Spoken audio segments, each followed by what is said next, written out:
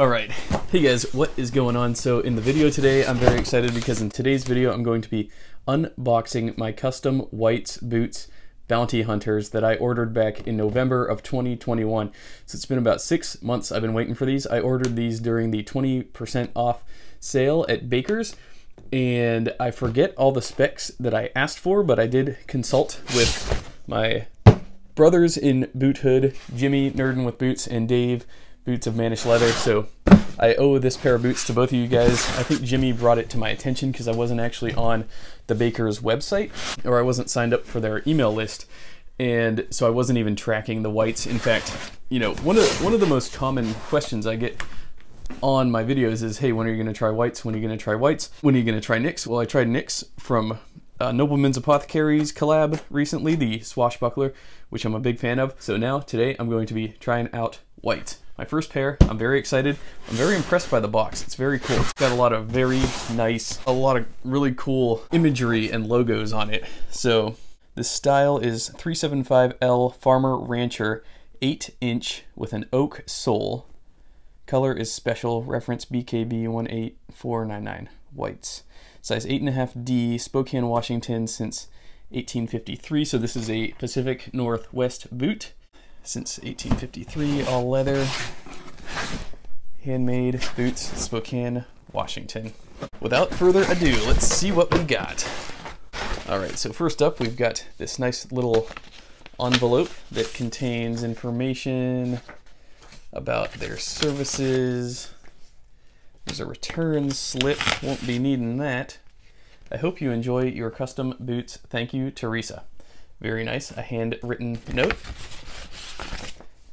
And cool, a sticker. That'll be going on my workbench.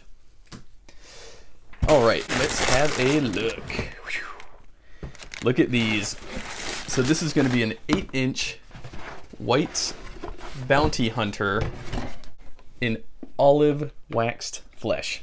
Now, I recently just got a pair of Truman's in, which were also custom.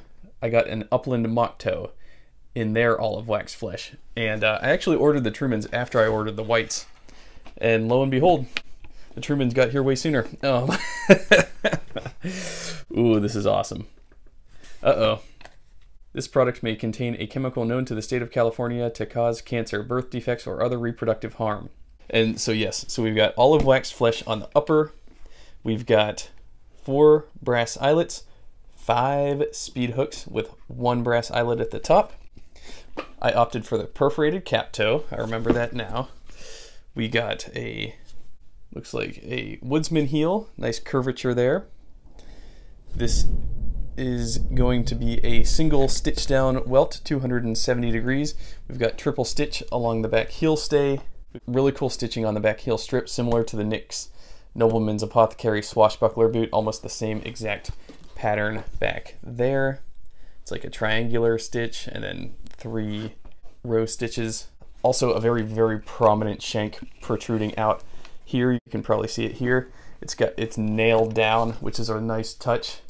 Yeah, and you can see the stitching from underneath the leather sole here. Quabog, interesting. So we've got a quabog heel there.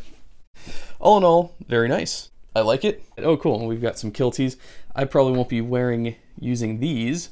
Although one announcement I do have in regards to kilties is that my buddy Jimmy at Trinity Handmade, otherwise known as Nerdin' with Boots on Instagram, he's become a good friend of mine, and he actually asked me recently if I would, since I've gotten into leather work fairly recently, if I would be down to take over the kiltie making business from him, because he's just sort of gotten overwhelmed and he's looking to move on from that business model. He's got a very successful tattoo shop. He's booked out for like, I don't know how many months out. I forget what he said, but he's really booked out and he's really busy. And so he just kind of wants to move that on. He knows that I have a passion for leather and leather work, and you know, the bags, they're a lot of work for me.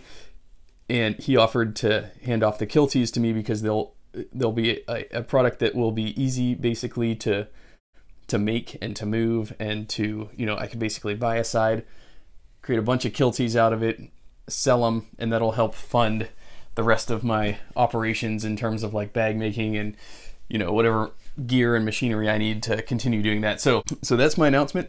Look for that in the next couple months. I'll be announcing it formally and officially on my Instagram.